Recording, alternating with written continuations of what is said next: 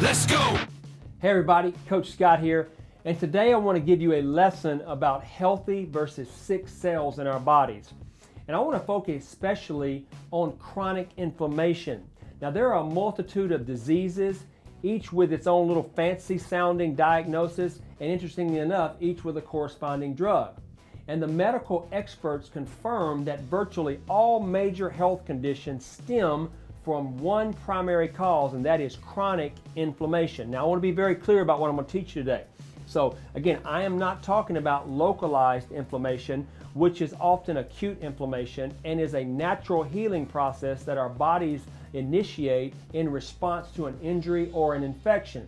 This is the kind of inflammation that shows up as a fever, maybe in response to a bacteria infection that you may have, and it can be very healthy and is not the type of inflammation that I'm talking about. So I want to talk to you about chronic inflammation and what that looks like from a cellular level.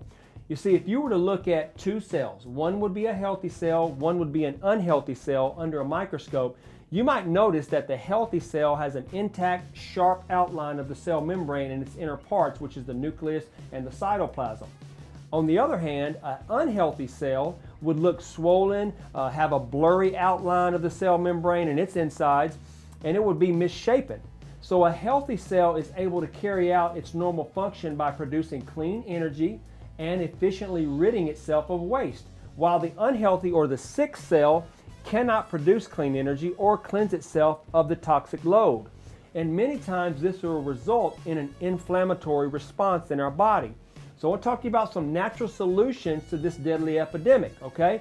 And I believe the first step is essential fatty acids, EFAs, essential fatty acids. There are two types of essential fatty acids, omega-3s and omega-6, O3 and O6. And both omega-3 and omega-6 fats are essential for health. The problem is in the Western and the standard diet that we eat, we're overwhelmed by omega-6s compared to omega-3s.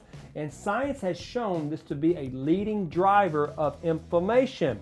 So if we'll replace the vegetable oils high in omega-6 fats in your diet with the following omega-3 rich fats, I think you're going to gain some real leverage. Number one, real butter, ghee, coconut oil, avocado oil, those are great. And you should eat at least 2 to 3 servings per week of omega-3 rich fish, as well as take a fish oil supplements if you can. So if fish or fish oils aren't an option, then I would recommend you go to the next level, which has some omega-3 as well, and more of the ALA type, but chia seeds, walnuts, and flax seeds are actually a good substitute.